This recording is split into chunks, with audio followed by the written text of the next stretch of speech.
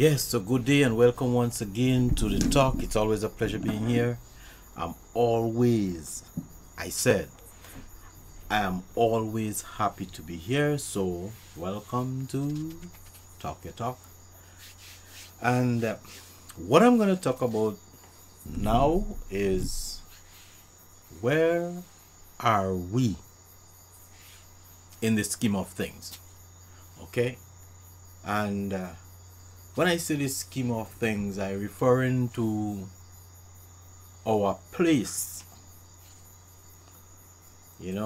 on the face of the earth as it is. You see, we have to know where we at, right? We have to know even when we are, because I'll tell you what, the time we are living in are time created by who? By our enemies. I have to say that. The place where we are and the system where we are was not created for us. It was created by our enemies for our enemies. And because we are not living in our time in the true sense of the word, and we are not living in our location, you find that it is very difficult for us to strive, but then we have to, because although we are not living in our actual location, in our original location, but where we are is still our Father's home. Now, we talk about freedom on a regular basis. We talk about freedom and independence. We talk about all this stuff, But what do we consider to be our freedom, I mean, I always try to see if I could get like a common understanding as to what we consider to be our freedom. And sometimes when I think about our freedom, I have this tendency to think about people like Marcus Garvey.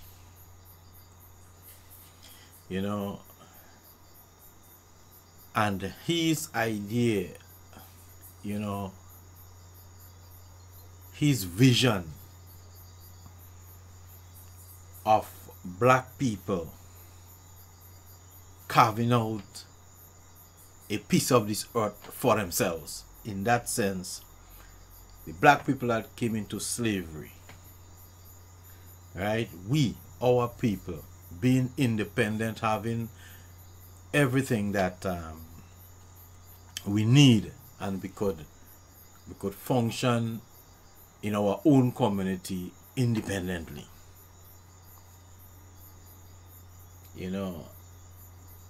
I think about freedom most times along those lines, and I thought of freedom in relation to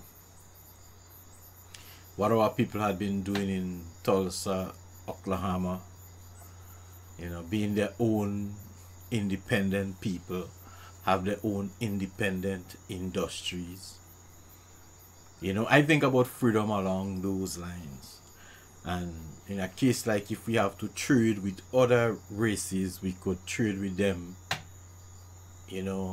on an equal basis as businessmen and businesswomen. A case where we have our own school educating our own children about our own history, and our culture and way of life. And I'm not talking about the accumulated or the acquired culture that we develop here as we come in slavery.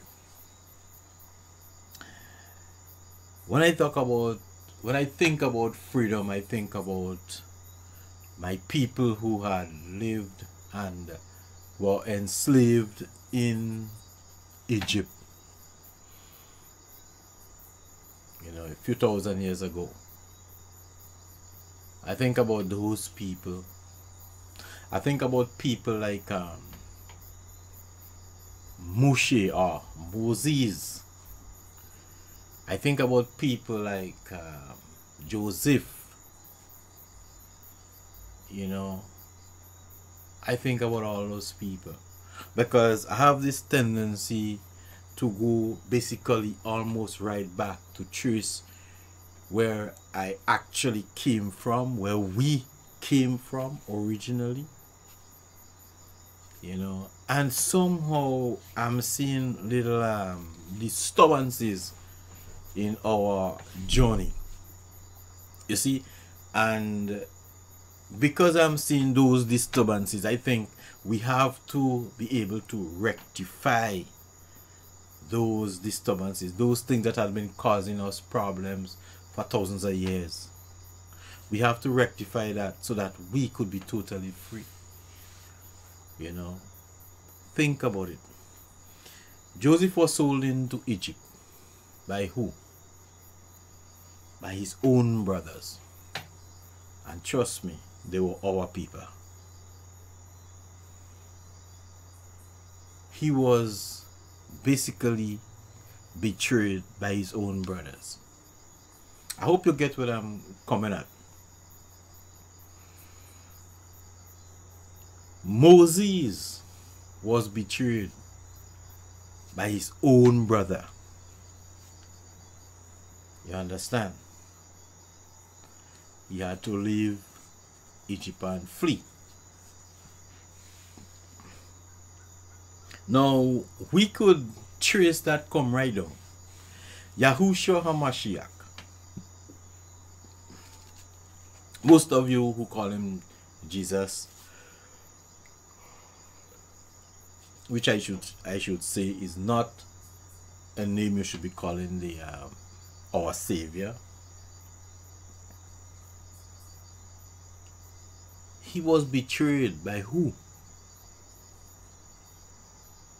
By his same friend, who was what? Just like us, our people. Listen, you know.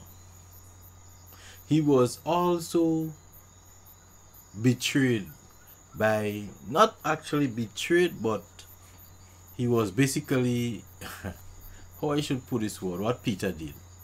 Peter denied him 3 times, but he was forgiven. Our people. That is how we do. We roll with you until we find things is not going basically in our favor, or they think it could go better in their favor, and boom, they sell you out. And it always, most of the time, involves money, envy, jealousy, whatever. Why do you think Cain killed Abel? Envy, jealousy. It's happening in our community up to now. Now, think about it. People like, what? Even in the slavery times, when people were escaping from slavery, black people were betraying their own people. Yes, that is true. We have to face that reality, you know. We can't cover on that. Who betrayed Marcus Garvey? Who caused Marcus Garvey to make errors that caused his business not to flourish? And he was doing it for his people. He wasn't doing it for himself. He was doing it for his own people, for our people. And he was betrayed by his very own people. Both in and out. Because the first man that joined the FBI, or whatever they call that, he was a black man. And they only employ him to spy on Marcus Garvey. to infiltrate his system and bring news and stuff like that. The same person who he appoint to sail his ship as captain, which was black, dupe him. Yes, that's what we do. If you come right down, and I'm just touching on a few just to let you know, you have Malcolm X. Malcolm X. He was betrayed by black people, his own people, and he was fighting for his own people. You could say what you want. That's what we do. And that is why we always find ourselves holding the nasty end of the stick. That is why the Most High always have this thing to just send us in slavery. I mean, come on, we are sharing so much struggles together, and we just can't get it, you understand, to unite and love each other. That is our error. That is our mistake. We're making centuries after centuries. It doesn't matter how much you might say how we were great and a black man maybe was the richest man. Yes, all that. That's no problem. But the fact is, we constantly making the same mistake constantly. Just that mistake of not being able to love, respect, and honor each other. You understand? We have this nasty habit.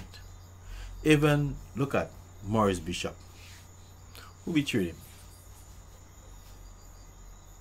You know, who had the whole thing twisted? Own people. Who betrayed people like Steve Biko? They were fighting for, I mean, why we have to go through all that throughout the centuries? And some of you like to say, well, they're teaching you that we have our course. Yeah. But then it is very easy to get over this course and mash up the system, that old system we're living in that wasn't created for us. All we have to do is to learn to live in love and unity with each other. Why we cannot do that? If you look around in our daily lives as it is right now,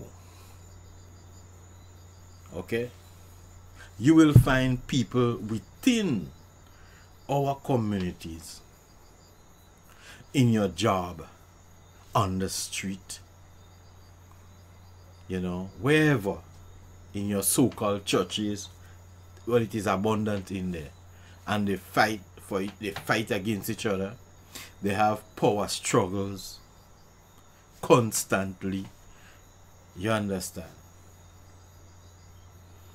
That is what is happening with our people. And Yahushua said, I will give you one commandment. A simple commandment to give. He said, I'm giving you a new commandment. That commandment was always there, but you knew it, in other words. He said, but I'm giving you a new commandment. Love one another. Because what happened is that every time we try to get close, or we make the attempt to get close to each other and try to respect each other,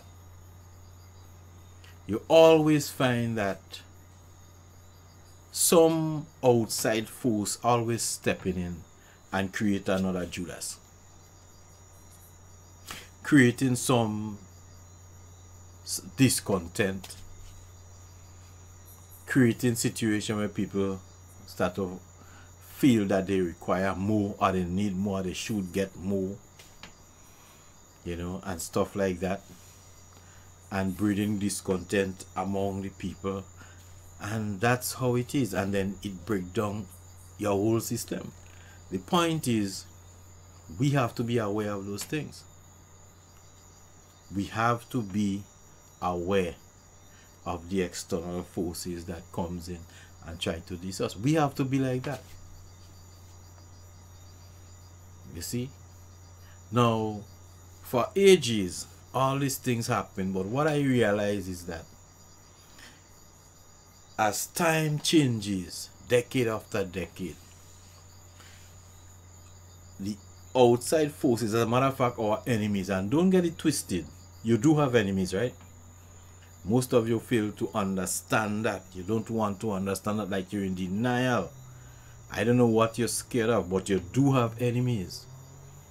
And what happened to these people is that every age, every decade, every time as it goes on, they're changing the rules as they go. They're creating and recycling their wickedness to fit into whatever situation that might occur in our community, and they mess us up that way. But we are not actually being aware of that. You know, we just going through like that. So then they always catch you. Yeah, this evil and demonic forces always catch you because you don't think. As the scripture says, you don't consider. You understand? And you don't consider, hey, you don't know who you are. You don't know who is your owner. You just don't know who you are. Scripture tells you that. That is why you are constantly making the same mistake over and over and over again. Right? And that is why we never actually reach this ultimate community that we want. We crave so much, that our ancestors and our foreparents wanted so much, of freedom. You understand? Most of the time, I mean, if you listen to past videos that make all in the 50s and those times come up, people always seems to have this grasp that there is freedom around the corner. But why is it never materialized? It never materialized because the enemies are there battling with you, and you are not battling with the enemy. You're trying to join with the enemy. And that is what we do every time. You see, the enemy always riding side by side with you, infiltrating your community, riding with you and tripping you at specific places at specific time. Well, they have good timing in their wickedness anyway. So then we have to be aware of that. The important thing is we have to learn to live with each other. We have to learn to deal with each other in a respectful manner, like if we are one family. Now, we wasn't here maybe 100 to 500, maybe 1,000 years ago. We were brought here. We have to understand that. But the situation is that we have to make our life here. So if we have to make our life here, and they give us a particular way to live here, they make a system, that a subsystem of theirs, you know, so that we could live and maybe stay down or whatever. We could use that system and create our system. But the system we have to create a system that dwells within us. And the only way we could express that system and make that system work for us in the middle of all these heathens, we have to learn to live together. We must. We have to learn to be independent. Our freedom is not dependent on they give us independent. No. We have to get rid of all this thing and be totally separated from these people. I'm telling you, we have to be totally separated from these people with their foolish constitutions and all the little easy man schism that they make for us. We have to get rid of all that and take up our place as a people, not as a confused people, because right now we don't know where we don't know our place right now, and it's a fact. We just don't. We just going through day to day out here in people place, you know, functioning according to their whims. That is what we are actually doing right now. You understand? And most people will come with all different political parties and stuff and say they would they're gonna make a change and everything will happen. But then when you check them, they go into church on a Sunday and worship a God with a blue eyes and blonde hair and looking like a homosexual. You understand? So how you will have change when that is not ours? You see, because once you decide to, you say you're black and you're looking for black power, you're looking for whatever you're looking for. You understand? You're looking for black independence, you know, and stuff like that. But then you going and worship some deity with that is pale skin. You don't look like your people. You have blondie hair, whatever. And you saying that he died to save you. But then historically, you see coming right down to now from thousands of years, no people, not one person of that description ever come and fight for you and die for you. That won't happen. So how is it that you could sit on a paper and say that is true? You live in a delusion. And if that is your mentality, you might as well just stop talking about black freedom, because you don't know who you are. Stop talking about black freedom. Stop talking about anything black, because you are a confused person. You see? And then you actually like double-minded, because you one part of you saying one thing and then the next part doing a completely different thing. So just forget the whole thing. So for a few who decide to stand firm and go and educate or teach the people what is true black freedom, what you should do, we have to admit our mistakes and errors that we make over the years. If we can't do that, we'll just constantly repeating it. That is why I say what I say in relation to betrayal, because that is one of our thing. We always do each other. We always betray each other. Always betray each other. It is proof. We always looking to set up each other. So once we get to know what is our errors, we could change. We could change it. You know, we could sit down, we could think about it, we could walk with it, and we could change it. But we have to admit it is so. And that's the way we'll be able to step forward. Money in freedom. Believe that. It's true they say money answers a lot of things, but that is material things. Money don't answer anything for your soul. Right? So we have to strive towards freedom. Strive towards freedom, and freedom is getting to know who you are, your origin, where you come from, where you're at the moment, what you are doing now at this moment, where you're going. You know, I read a quote recently. I can't remember who said that quote, but that guy said there are the two most important time in your life is when you are born and when you find out why. So in our case here, you understand, what is important to us is where we come from, what caused us to be here, how we gonna get out of here, where we are going, how we gonna get out of it. The point is, we have to free ourselves from all this mental stress, this heavy yoke we have upon us. We have to do that, and we can't do it all by ourselves. You see, you have to do it with a heart of love. You have to renew our mind. There is a reason why the scriptures say you have to create a new heart. You have to create a new mind. You have to think differently. What they taught you, what you learn, what they educate you with, you have to flush this thing out of your system. You understand? You have to talk to the Most High Yahuwah and tell him to create in you a new heart. You know, you have to. You know, he said do not be conformed to this world, because he said that Satan rules the world, wickedness. So he said do not be conformed to it, but be transformed with the renewing of your mind by thinking differently, thinking on a higher level, thinking on a higher plane, you know,